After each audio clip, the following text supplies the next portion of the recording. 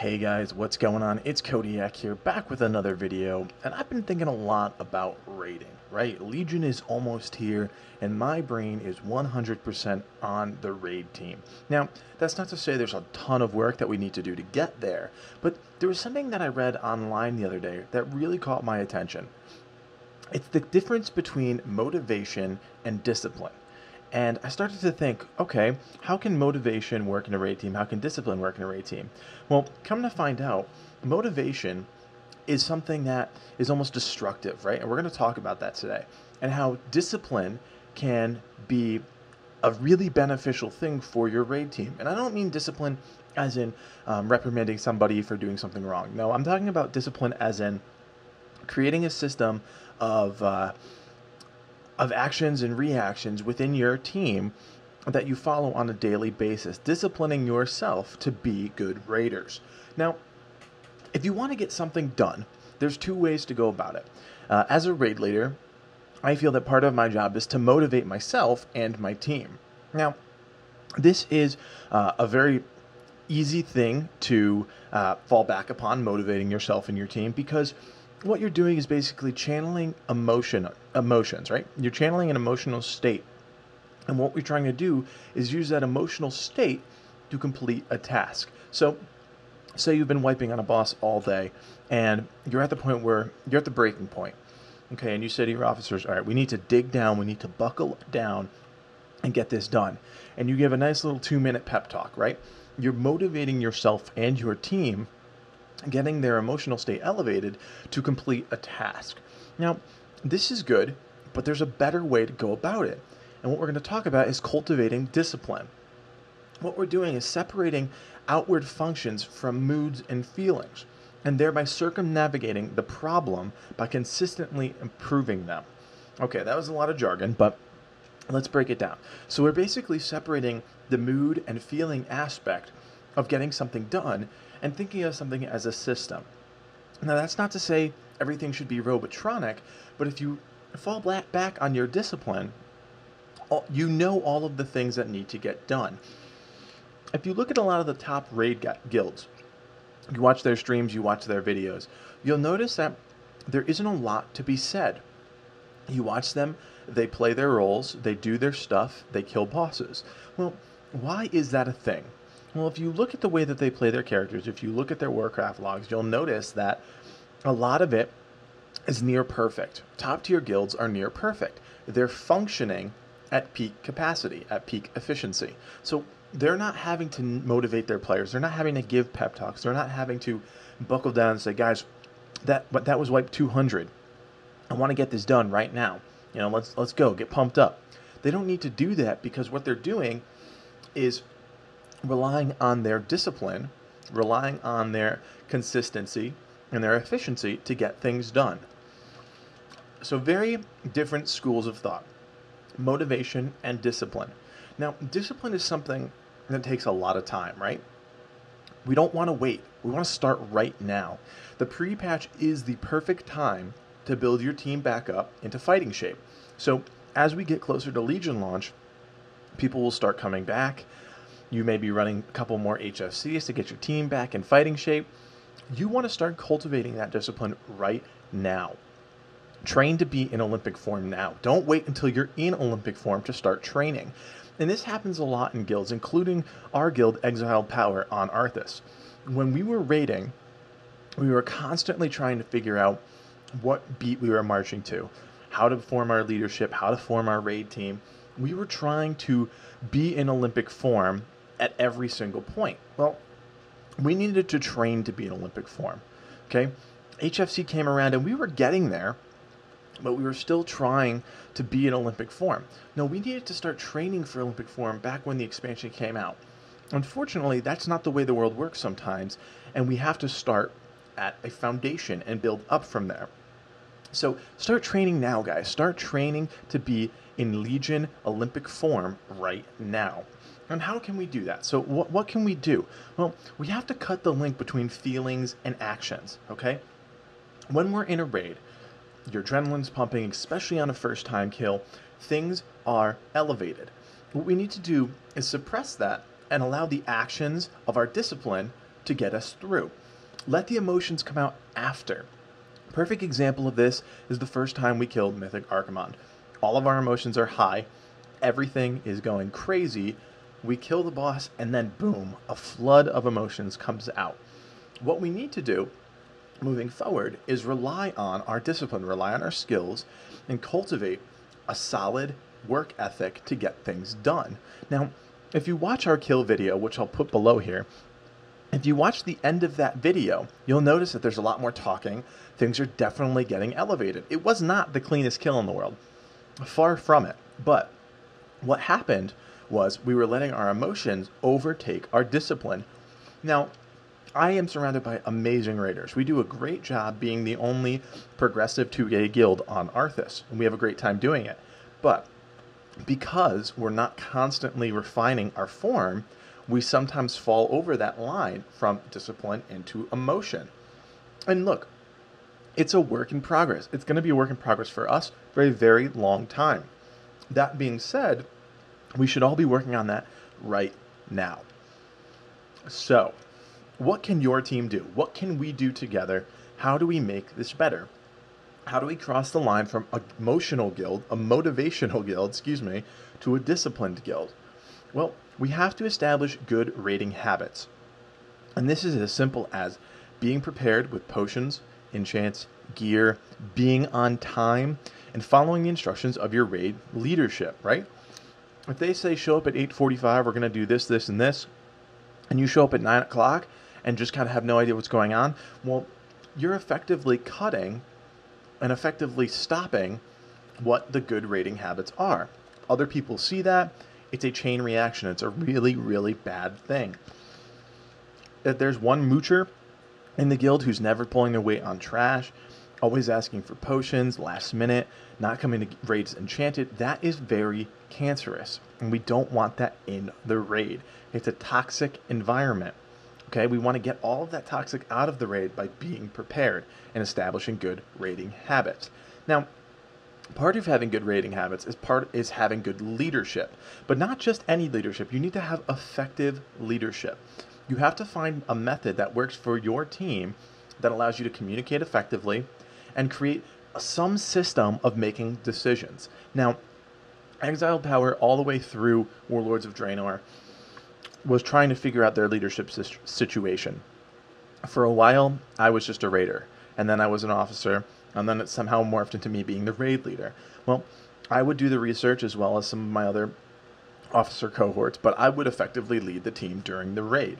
This often put a lot of pressure on me to make sure that everything was locked up, and sometimes, and I'll be honest with you guys, that didn't always happen. Now, it's my job as the raid leader to make sure that the raid is moving forward. In my mind, that is my only job, move the raid forward.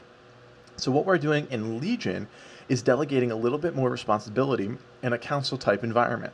So I'll be raid leading with Sang, who you've seen in a few other videos, and Republic. And what that allows me to do is it allows me to say, okay, Sang, I need you to focus on this, this, and this, and I need you to, say, call out some of these mechanics, organize these groups, do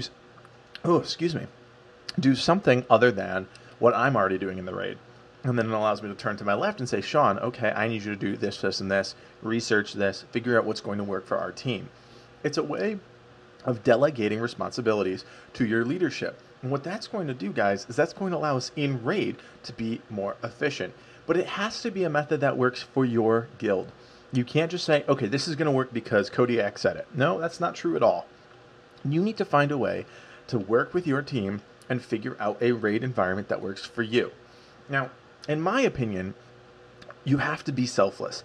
Raiding is not about you, it's about your team. There's a lot of the times, and this gets under my skin really bad, when my guildmates will talk about meters and loot. The two things I absolutely hate. I don't mind looking at logs, figuring out, say, if there's an issue with something, but if we're constantly talking about being on top of the meters and loot, that sets a bad precedent in the guild. Raiding is about being selfless. And if you're a leader in a guild, you have to be twice as selfless. You have to be thinking about moving your team forward at all times. And you have to do this, unfortunately, by sometimes separating your emotions with your actions. And that's part of the deal. You don't always have to be liked in a raiding environment, but you have to move the team forward. Now, if you're not moving the team forward and you're making bad decisions and emotional decisions, well, then we have a problem. I know that sometimes we often think that we're making a right decision, but you need to have an effective leadership team and open lines of communication with your raiders to say, guys, this is what we're going to do.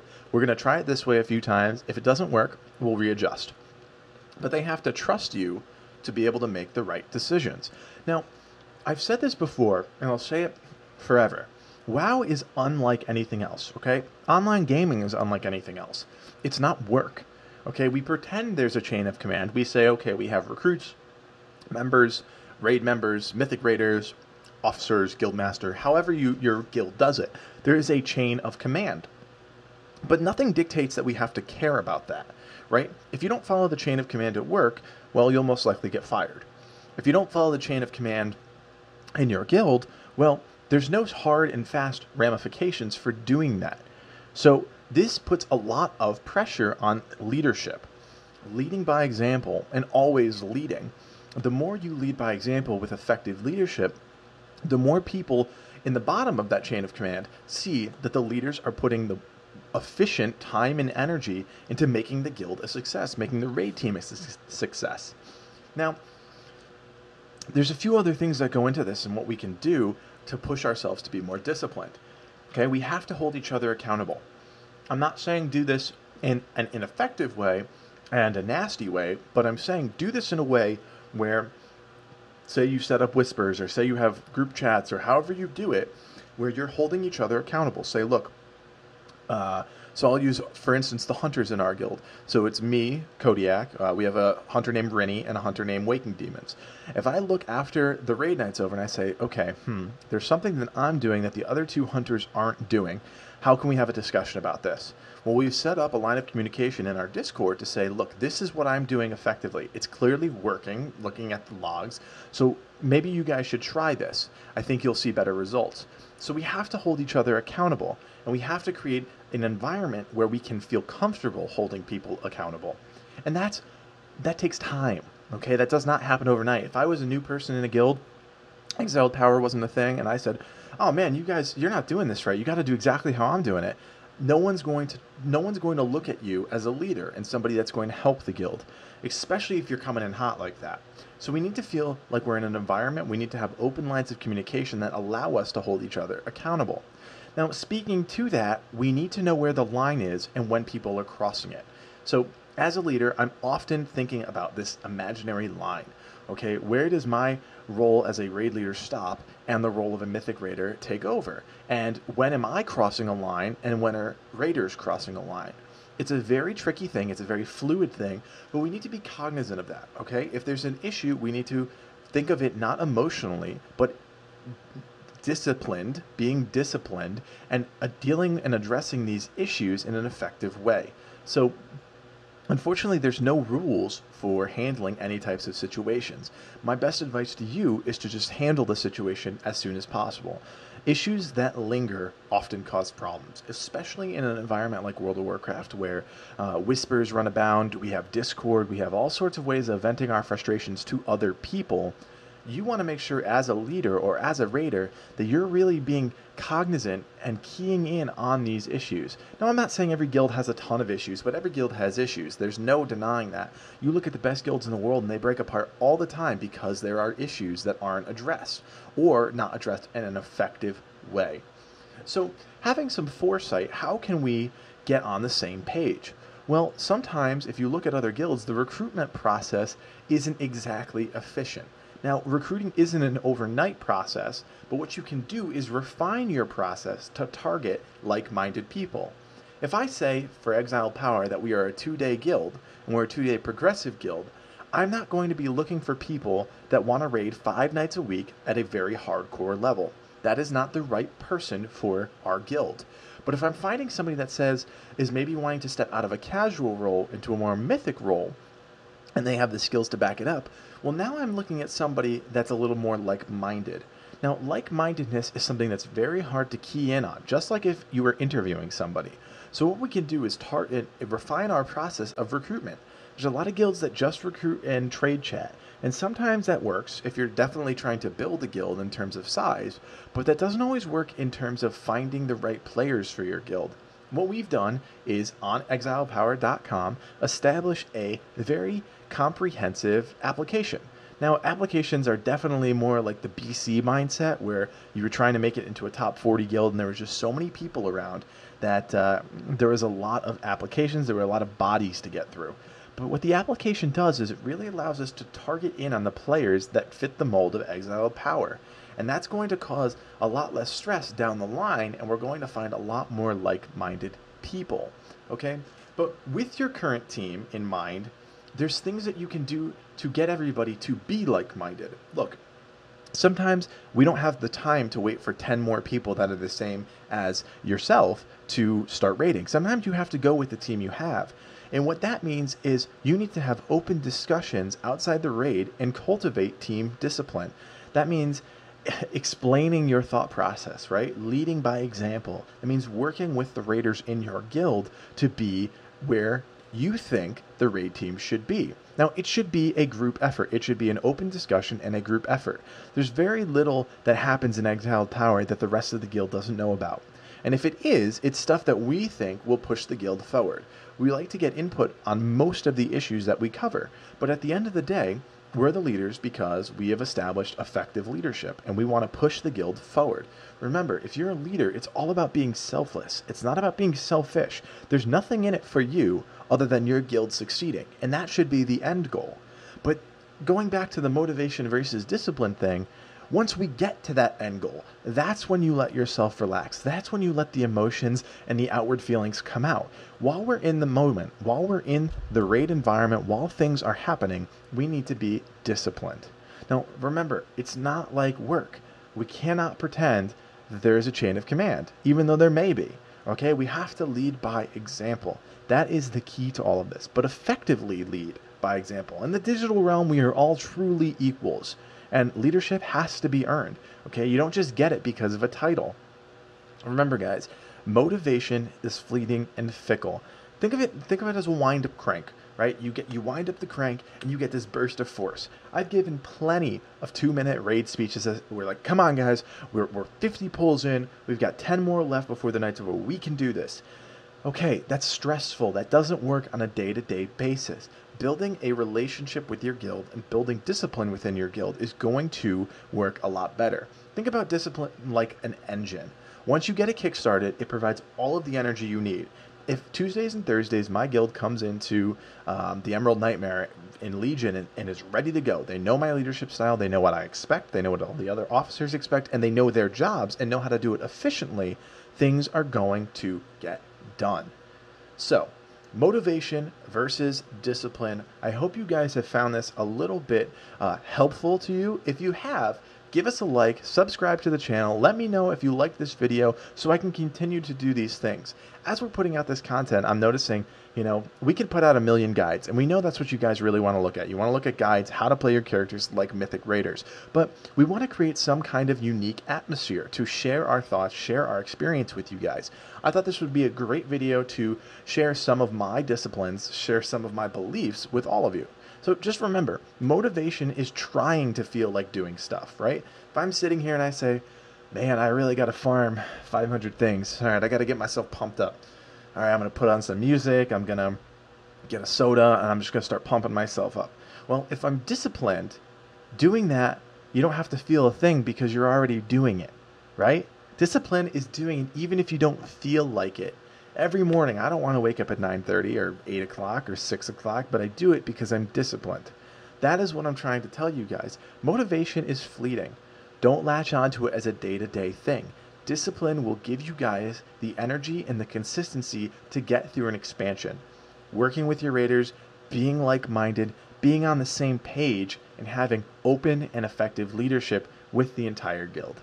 I hope you guys have found this one helpful. If you want to see another video, send us a like, send us a subscribe. Let us know what you thought of the video in the comments below. This is Big Codiak. We'll see you next time. Take care.